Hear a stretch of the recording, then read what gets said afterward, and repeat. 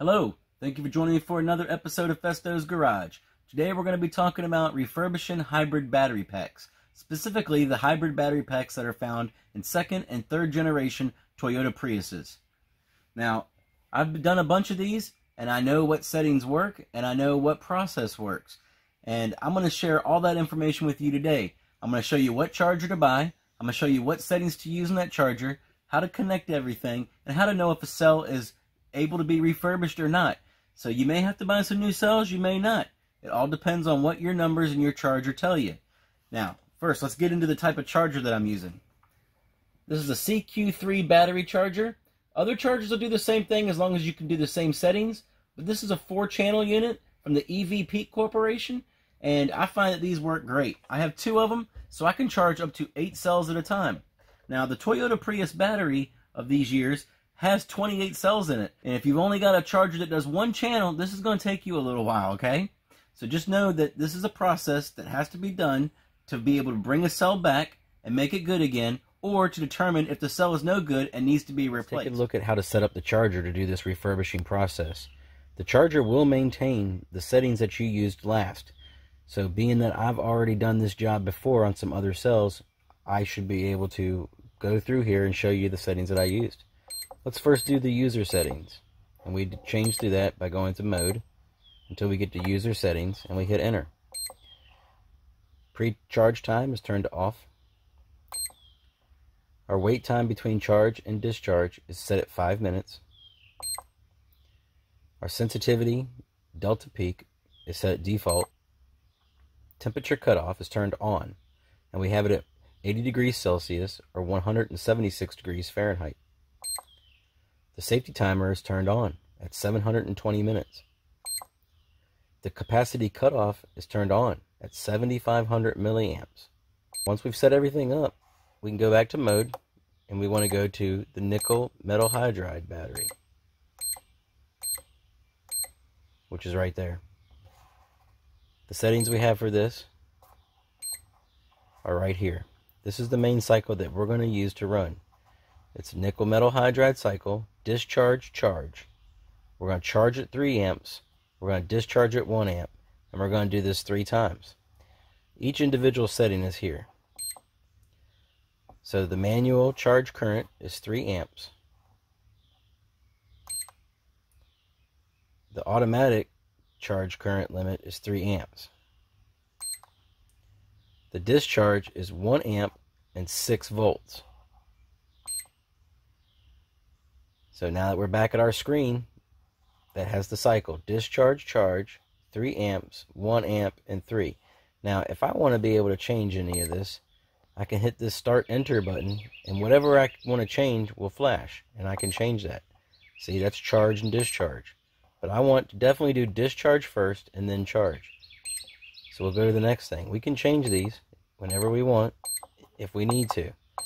I always use the same settings. The 3 amps for the charge, the 1 amp for the discharge, and I either run 3 cycles or 5 cycles. Alright, so now let me show you the leads that I use. These are alligator clips on one end to clip to the battery, and banana plugs on the other end. And you're going to need, if you're using this charger, 4 sets of these, okay? 1 for each battery that you're doing, 1 for each channel of the charger. I'm going to plug my banana plugs into the charger. Red is for positive, black is for negative. Here are the batteries out of the high voltage pack. If you don't know how to remove these and get to this point, you can check out one of my other videos or some of the other videos online, and it's not too bad. Leave these bars on the top and bottom and these end caps in place, because when you're doing this refurbishing process, it's going to be charging and discharging the battery, which is going to create heat, and it's going to cause the battery to expand. Without being held in this case, you cause the risk of the battery blowing up, or at least leaking, expanding and leaking, and causing the battery to no longer be good. So if you want this process to work, you definitely got to leave these batteries under some compression.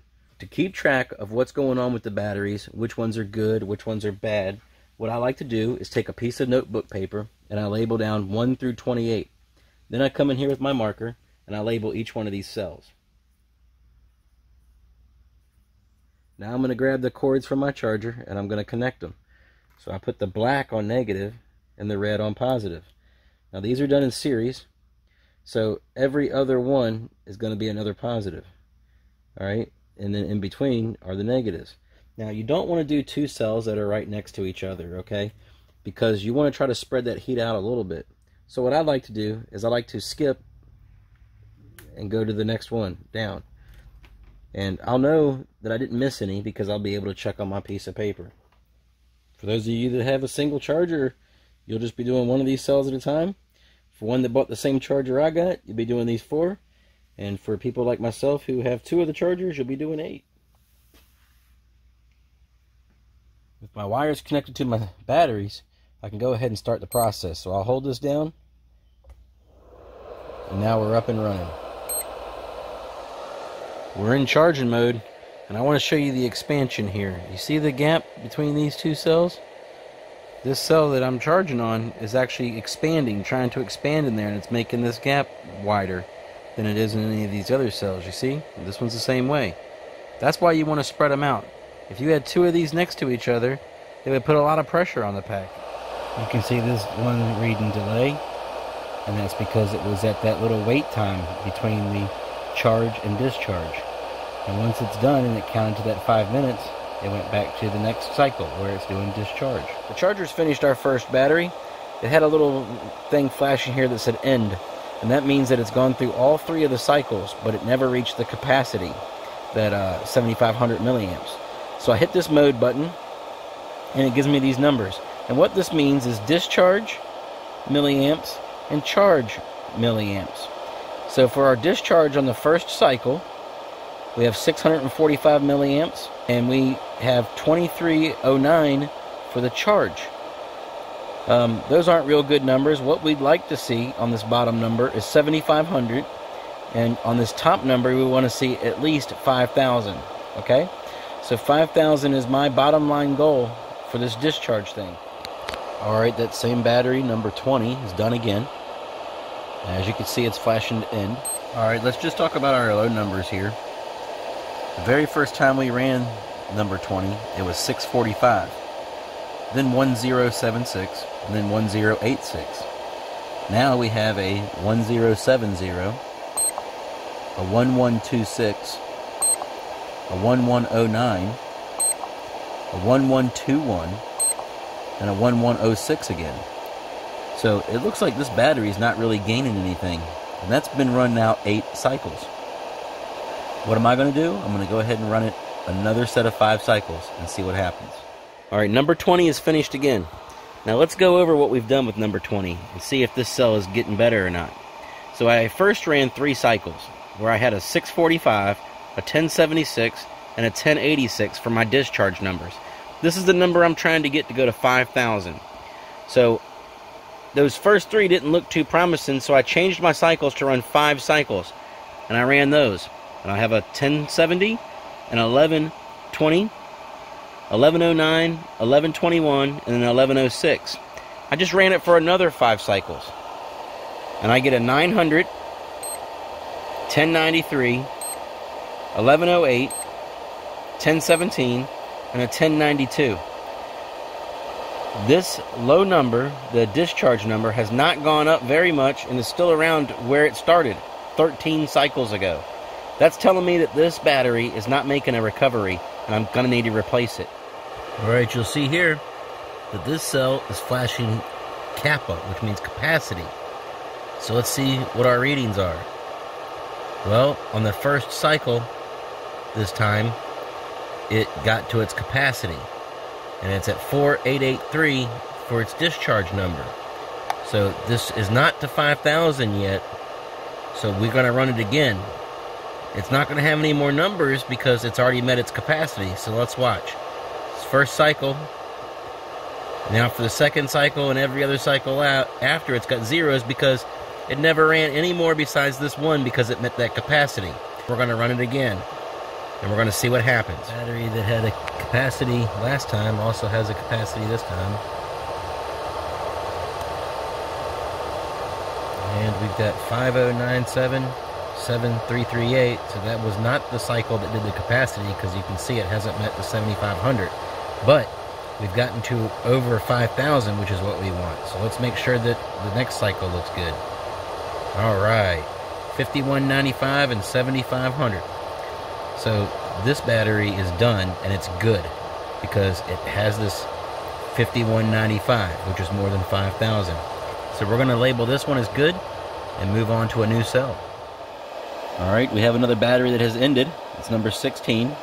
Now we can see our first value, the low number, the discharge, is 2809.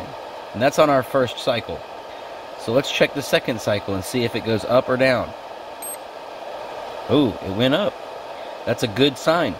So on our second cycle, for the discharge, we have 4086. So let's see what we get on this next third cycle.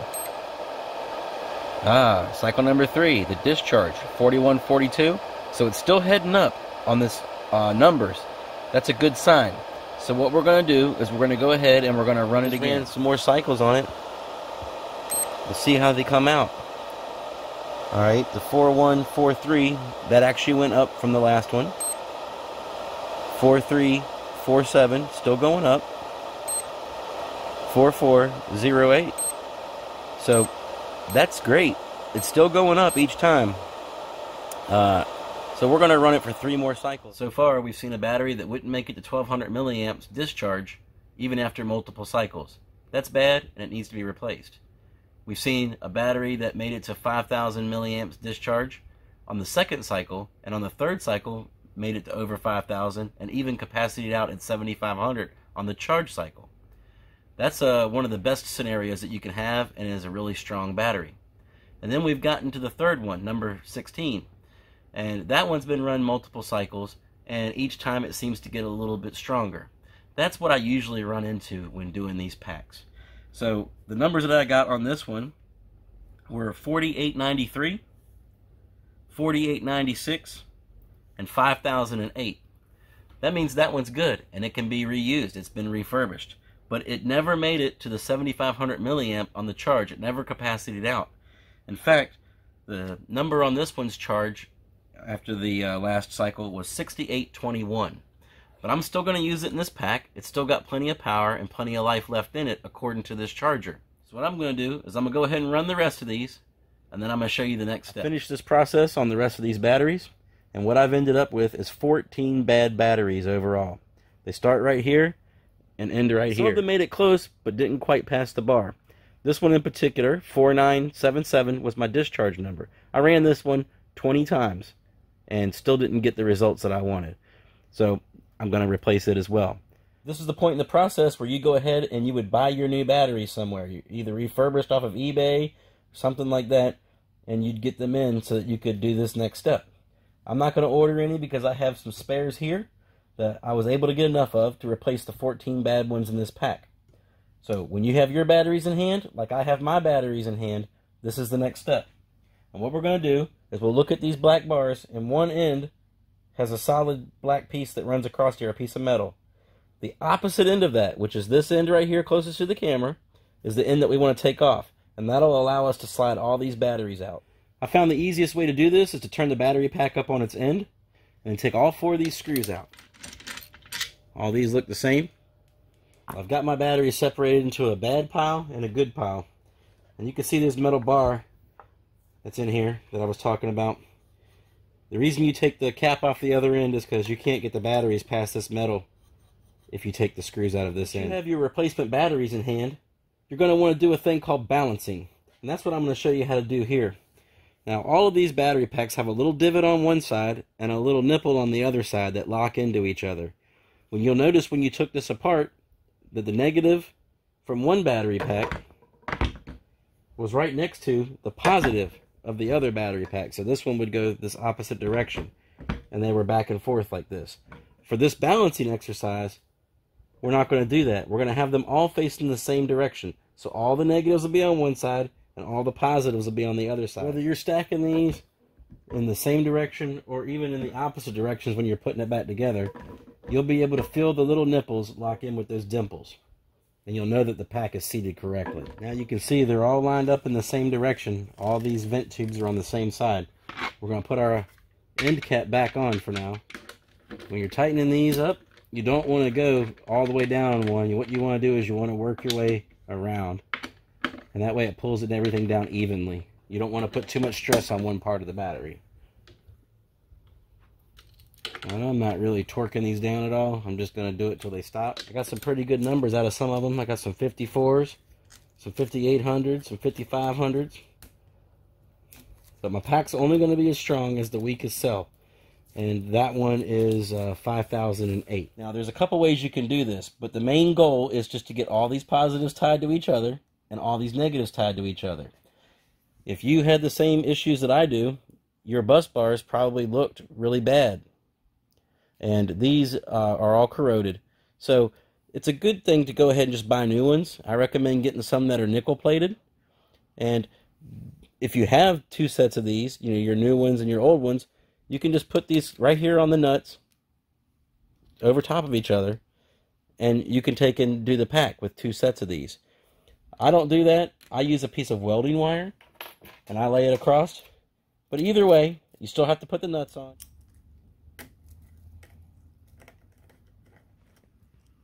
You can see here that I got that piece of wire going all the way down on those nuts, and I've tightened the nuts down onto it with just a little bit of torque, just enough that it's got good contact. Well, all of these cells are now balanced. It's been sitting like this for 48 hours. So now we can take these nuts off and the wires off, and we have to pull the pack back apart. And that way we can take and put the cells back in the proper orientation. Now when I do that, I'm going to take the highest cells, the ones with the highest values, and I'm going to put them in the center where all those bad ones were. And then the ones that were lower, I'm going to put on the ends. So let's go ahead and get back and forth again. They can be put back in the series configuration. And my strongest one's in the middle. The next thing I'm going to do is put my end cap back on. Now, what you want to do is you want to torque these down a good amount. I got her put back together. Ready to put back into the high voltage assembly and then back into the car so we can get many, many more pleasurable miles out of it. You just seen every step that you need to take to do this yourself, and it's definitely a job you can do yourself. All you need is some hand tools and one of those CQ3 battery chargers, or another charger that has the same settings. Follow my settings, follow my steps, and you'll be enjoying mileage out of these Priuses just like I do. If you found the video educational or even entertaining, please click the like button, the thumbs up. If you haven't done so already, please subscribe to the channel. It'll help it grow. Thank you very much for watching. Until next time, GreggFesto out.